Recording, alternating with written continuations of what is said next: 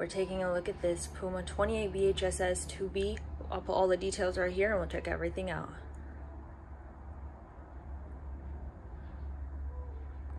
So starting off here, we are in your secondary bedroom, which instead of a bunk room, you do have this full-size bed here.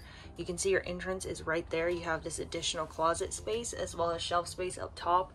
You even have this nice bedside table area with outlets and USB ports.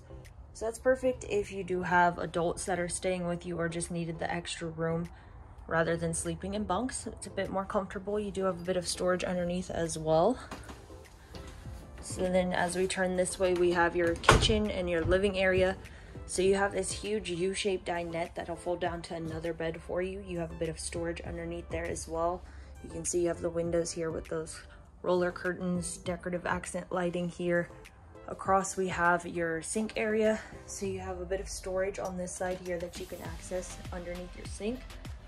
Stainless steel sink, you've got that nice nozzle on there and it's gonna make it really easy to do your dishes. Drawer storage down below, a bit of overhead cabinet space, and then you have your microwave built into here, 3-burner cooktop and oven. And then you're gonna have an 11 cubic foot stainless steel fridge, which is gonna be right next to your pantry space. So as we step into here, you can see you have huge shelf space for all of your food and snacks. And then opposing that, we have this sofa area here. So that'll fold down to another bed for you as well. So you have a ton of sleeping options in this travel trailer. Overhead cabinet space there. The center part there will fold down for additional cup holders. Then you can see you have a couple of USB ports there if you needed to charge your devices.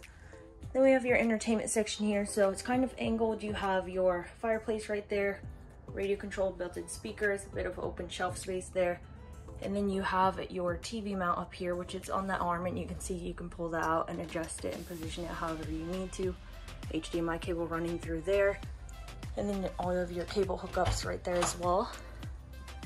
And then we have your bathroom here. So you have a secondary entrance into your bathroom, which is really convenient.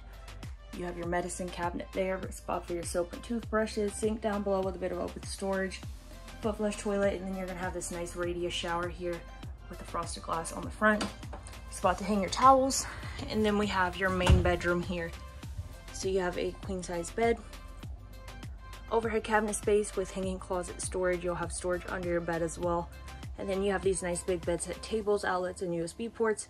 And you can see you have that little extension up top so you can utilize the full length of that bedside table, as well as having a spot up top there. Another spot to add in a TV if you wanted to place one in your bedroom. Let's take another look at everything and step outside.